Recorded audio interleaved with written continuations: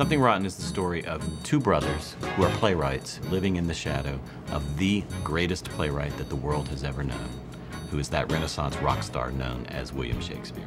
We want it to be the Shakespeare that you've never seen before. One of the brothers is so desperate to get ahead that he goes to a soothsayer and asks them to predict what the future of theater will be. And when he predicts musicals, they set out to write the first ever musical, and hilarity ensues.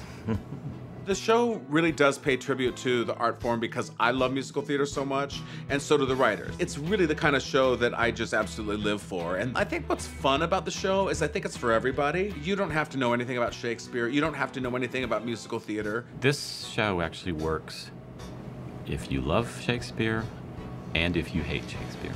This is a version of Shakespeare that I don't think you've ever seen before. Everyone seems to really have a good time at the show. And you just hear the audience going crazy, and it's so much fun to see and hear. There is nothing like live theater. From the co-director of the Book of Mormon and the director of Aladdin comes something outrageous, something completely original, Something Rotten, Broadway's funniest musical comedy in at least 400 years.